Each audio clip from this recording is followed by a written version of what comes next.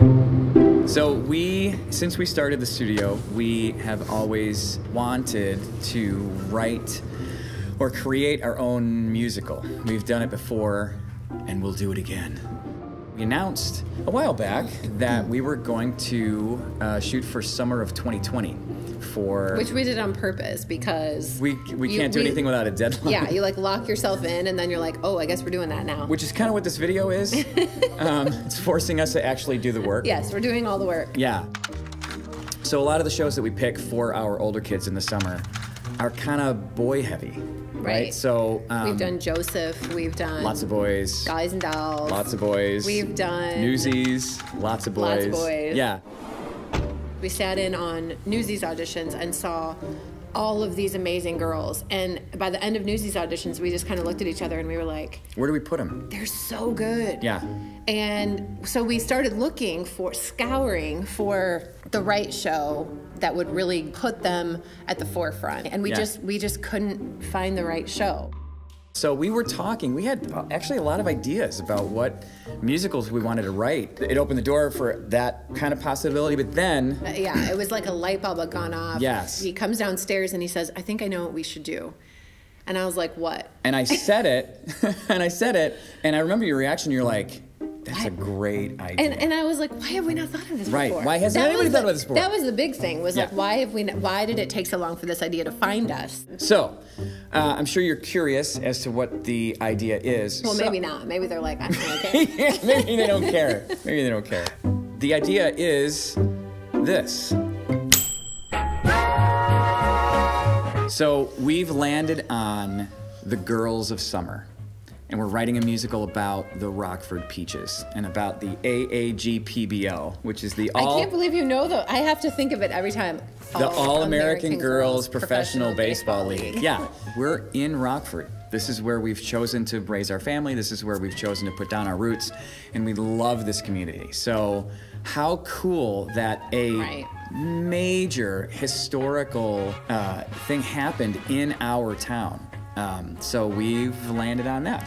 It started with Philip Wrigley, the guy with Cubs in the 1940s. And chewing gum mogul. Yeah, right, and he went around to all the other owners and they thought it was a horrible idea and he tried to get backing and he couldn't find it. So he decided to go out on his own, grabbed a couple people with him and sent scouts all over the nation, even to Canada, to form this league. To find the best women's softball/baseball players, where they would form this professional league of women baseball players. The thing that I love about it is here is this group of girls who, they were in factories, they were building parts to keep things going overseas.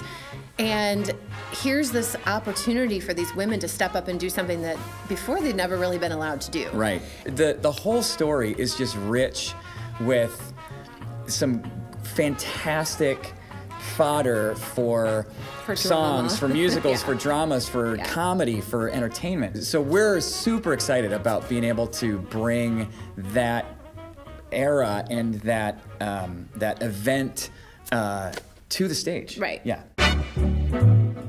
So what is this musical going to be about? I think the story itself, we're going to focus on 3 main girls, but there's going to be this whole, I mean, a huge group of secondary characters. Well, the whole team. There's 15 people on the team. I mean, I don't know. I mean, there's 9 people that play, but 15 on the team. So I don't know how many we'll actually have. And then opposing players and all these little secondary charters and love interests for these characters and the whole managerial, you know, the coach, the chaperone, the charm school lady. I mean, we have all these characters figured out. It's gonna be super fun. You know, so there's a lot of really cool, I think, dramatic moments that can happen just because of the way things were historically in that era. Yes. That's really different from the way things are now. Sure, the relationship between men and women, for example, is a lot different. The expectations that were put on women were a lot different.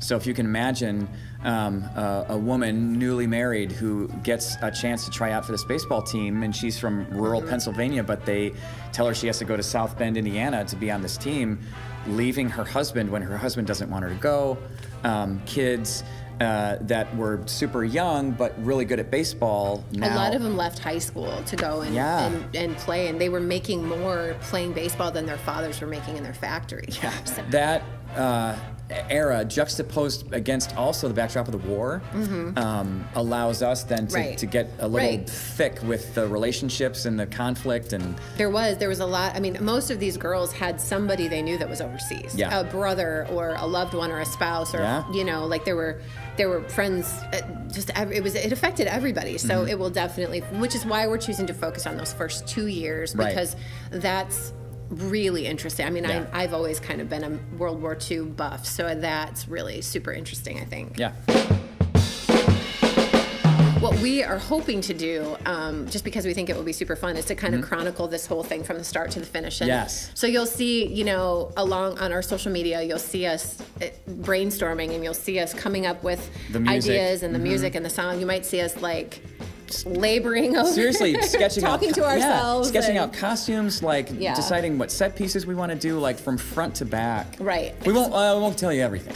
So summer 2020 is the Girls of Summer. So I hope and we hope that you will join us on this journey.